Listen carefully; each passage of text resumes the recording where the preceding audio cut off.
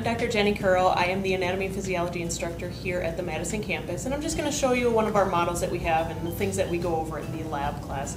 So if you look here, this is the ear model.